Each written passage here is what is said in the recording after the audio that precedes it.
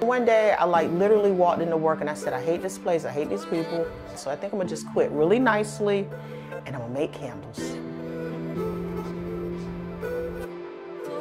My name is Deshawn Russell and I am the owner of Southern Elegance Candle Company, and we make Southern themed home fragrance products. I was a math teacher. I loved the kids, I loved teaching, but I felt like I had something bigger in me. I just figured if I learn calculus, I can learn business. That was my plan. It was a horrible plan. I had no idea how anything worked, so I had to learn a lot really quickly and I had to work a lot of hours.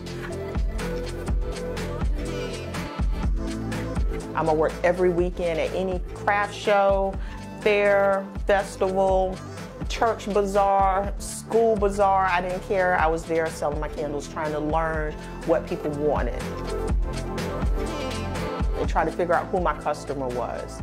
So I did that for about 2 years and it almost killed me.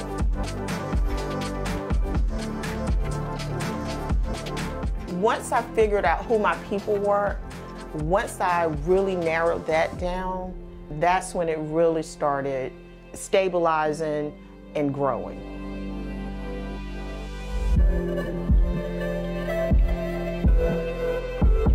People started finding me because your message becomes clear, your vision becomes clear. I started telling my story and talking about how I grew up and my experiences. I'm just a Southern girl. It's just a feel-good story, literally about growing up with your grandma on a dirt road and running around barefoot with lightning bugs. It crosses gender, it crosses race, it crosses socioeconomic status, and that just resonated with people. In my first account, she was a military spouse, and she had just opened her store, and I said, hey, will you carry my candles? And she was like, I need product. I would not be where I am today without that type of support from military organizations, military spouses, and just the military in general. And being a part of Bunker Labs has just been invaluable.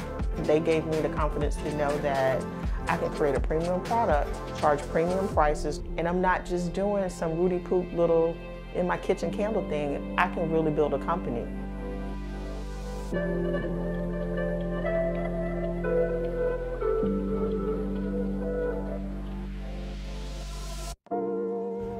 Now, we're a national brand. Our candles have been sold in well over 500 stores throughout the U.S. I think if you're driven to be the best and you want to be number one, that it doesn't matter what industry you're in. So that's just how I operate. I always want to tell this part of the story. The only reason I was able to quit my job is because I had a husband who was retired from the military and got another job, and all of our bills got paid. The military has provided that foundation for me. They really did.